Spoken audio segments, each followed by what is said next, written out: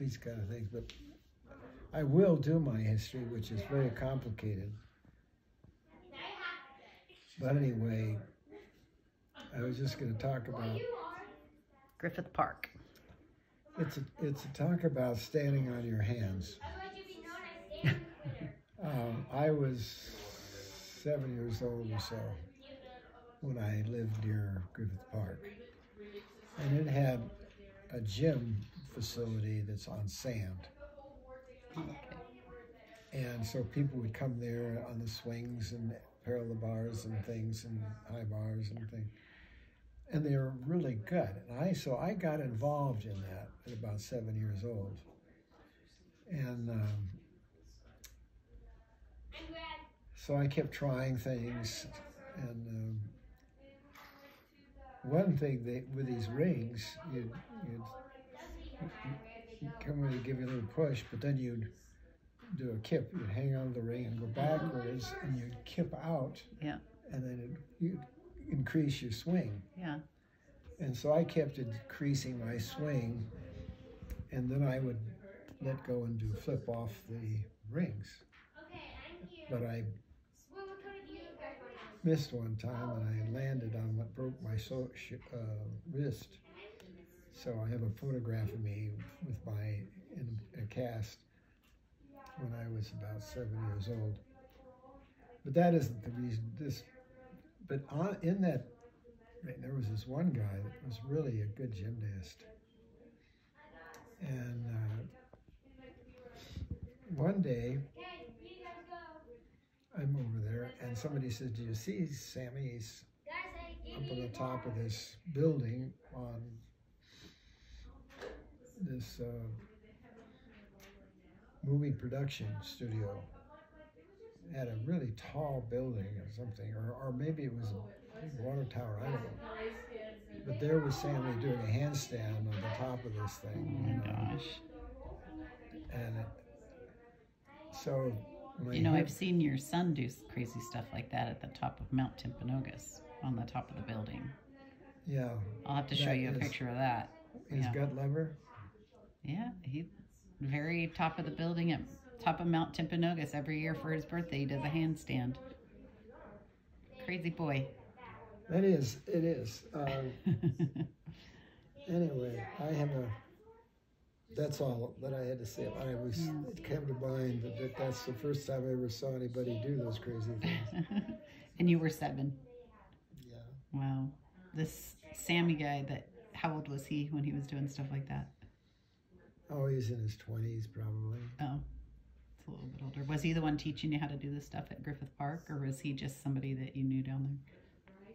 Well, he was doing things, and so I kind of was mimicking, I was learning not from somebody coaching me, but just trying to do what they did on there. So that got me going in gymnastics. And so when we moved to Playa del Rey, there was a guy named Leonard Harris who was a gymnast. Mm-hmm. And he was a ring man too. Mm-hmm. In those days, they had a swinging ring as well as a still ring event for the men's championships. Mm-hmm. And his brother was named Sam too. He was a championship ring man. So Leonard became, as he grew up, he became a ring man. And they put up their own set of rings on the side of their house. Oh, cool. And we lived it was just sand dunes, Mm-hmm. Just one kind of 2 miles of sand dune. People lived there. There weren't very many houses. Yeah. And they're mainly movie people. So anyway, Leonard was a good friend of mine, and he became a ring man. Oh, really? And he kind of opened the door a little bit for me. Mm-hmm. When I was in the 7th grade, 7th grade was the first year of high school where I was at Venice High. They didn't have a junior high, it was just Mm-hmm. 7th grade through the 12th. Mm-hmm. And so I'm going out to for the physical education hour, Mm-hmm. and for the first day of the 7th grade, this coach comes over and lines us all up, all of these kids up. And he's going around and looking at your body. Yeah. And he'll take, one person out and let the rest of them go play what they want to play. Right. But with these kids that he looked over, he took them over to the gym, and he put them through physical exercise. Wow. Lots of push-ups and sit-ups and that kind of thing. Yeah. And so, one day he said, okay, if you can do 80 push-ups right now in a row, I'll let you go for the day. Could you do it? Yeah, I did 80 push-ups. Oh, wow. And so so next week or so, he says, come on, do it with me. So he takes me down to the gym with all of the gymnasts. And in high school, then, the gymnastics teams were outstanding. Yeah. I mean, they were college type, several Olympians in our group in this high school gymnastic team, right? By a guy named Hughes, Coach Hughes. And so he introduces me to Coach Hughes, and you couldn't compete until you got the 9th grade. Yeah. But meanwhile, I could train from that point on, I trained with the gymnastics team. Wow. That's very cool.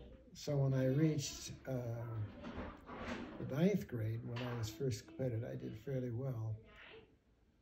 But we moved from Playa del Rey to Van Nuys out in the valley, and they had really a good program too, and I was on their gym team. And that year, then I took the championship in gymnastics. There was only one person that had beat me in any of the high schools, and that's a guy named Russ Tramblin. Mm-hmm. And Russ, he didn't do the strength moves that I did, nor did I think he had his form good, but boy, could he tumble. Oh. And so when we played against North Hollywood, he won. And he was rightfully a better gymnast than I was. Mm-hmm. But in the championships, he was doing Tom Thumb, so he didn't come to the championships, and I won the championship because he didn't show up. That's fun. But How old were you when that happened? I was in the 10th grade. Okay. That's exciting. Let's see, I don't know how old that would be. Probably around 15, 16. 16, yeah. Because Mason's just turned 15 and he's in 9th grade. So 10th grade would be the next year. So 16. I'd probably 15 or 16. Yeah. And awesome. when I won it was held at North Hollywood, the final championship game of the year. Mm-hmm. And so Jane Russell, who was a big dame in the movies those days, she was there, and then as a result of it, she came over and kissed me. That was my reward. Wow, that's fun. What movies was she in? She was in The Outlaw, which was put on by Howard Hughes. Yeah. I feel like I recognize her name. I need to look her up and see what she looks like. They advertised it by having a plane fly up and down the coastline of California, dragging this big banner saying The Outlaw and Jane Russell. Wow. So she was very, very well known. Wow, that's fun. Because of Howard Hughes, who decided that he was going to produce as well as his finance movies. So cool. And so but being a gymnast, also something really happened, was really quite remarkable. Playa del Rey was just a very small community. It didn't have any schools or anything like that. But just to the south was a little community that was servicing the ships coming in with oil. Mm-hmm. And so Standard Oil pretty well owned this community. Mm.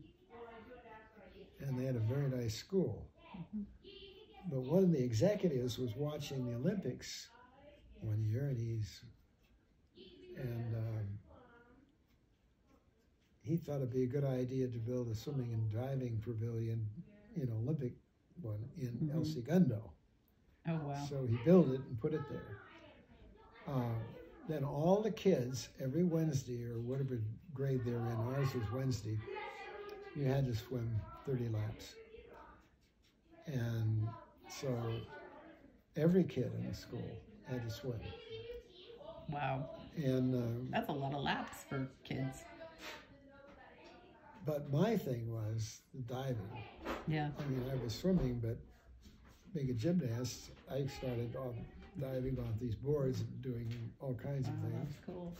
Like this guy did. And so when I was in the 5th and 6th grade, I was competing. Oh, wow. In diving? Wow, that's very cool. Now, the reason that was great is because where it led me. Yeah. And where it led me was when I got back from Korea, from the Korean War. In the Korean War, we had what I do. They had total quality management. Mm-hmm. The first time I'd ever seen it. It's a management system. Mm-hmm.